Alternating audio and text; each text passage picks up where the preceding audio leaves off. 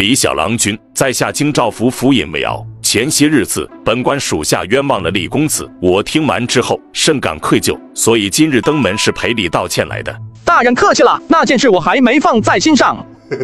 都是属下太不懂事，竟然污蔑李公子，实在是丧心病狂。我已经狠狠地斥责他了，你放心，以后他不会再来找你的麻烦。事情办完了没有？办完了就走吧。办完了，李公子回见，不用送了，留步吧。干爹，您瞧瞧咱们这位府尹大人多么和蔼可亲，做错了事情都能拉下脸来道歉，由此可见当今天子是何等的贤明，这样我就放心了。他应该有那个眼光，看出干爹你这份征讨突厥方案的亮点。是啊，当今天子还是很贤明的。干爹干娘，儿子就不送了，你们有空常来啊。平日里多看看书，我听你娘说你在做生意，那些都是些下乘之事。好男儿要么提笔安天下，要么马定乾坤。待做完这些事情后，我给你找几个好老师来。好了，为娘会常来看你的。自己一个人住，要吃饱穿暖，莫要苦了自己。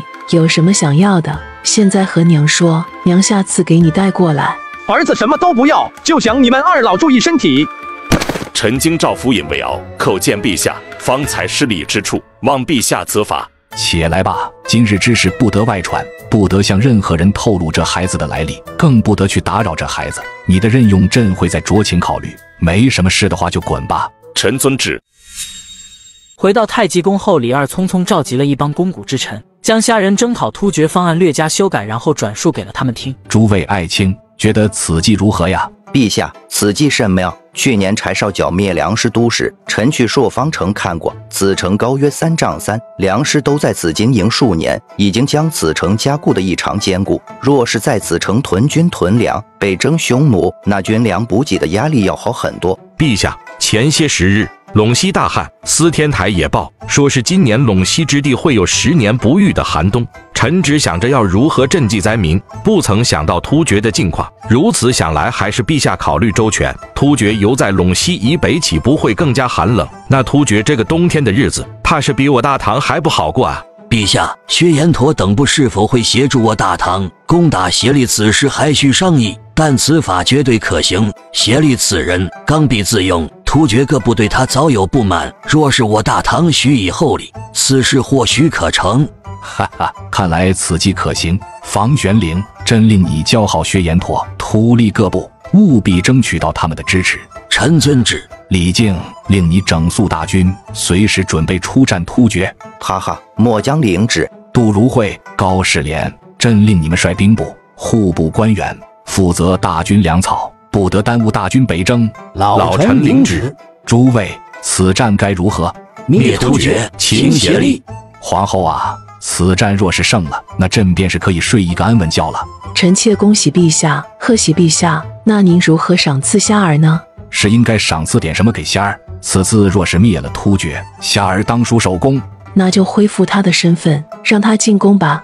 哈哈，此事朕自有安排，你就放心吧。对了，你这是在做什么？这针线活可是许多年不曾见你做了。这是给虾儿做的，你看怎样？我可不像你一样抠门。朕抠门？好些年都不见你给朕做衣裳了。陛下还缺衣衫？缺，你为朕做的衣衫现在都穿不了了。不行，还是你做的衣衫舒服，你得给朕也做一套。好好好，待我将虾儿的这件做好了，就给你做。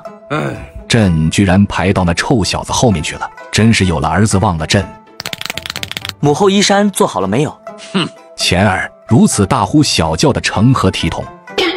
父皇，儿臣叩见父皇。起来吧，钱儿，你这是？前几日看到母后为儿臣做了衣衫，儿臣欣喜不已，所以特来看看。钱儿啊，你母后是为朕做的，你若是想要，就往后等等。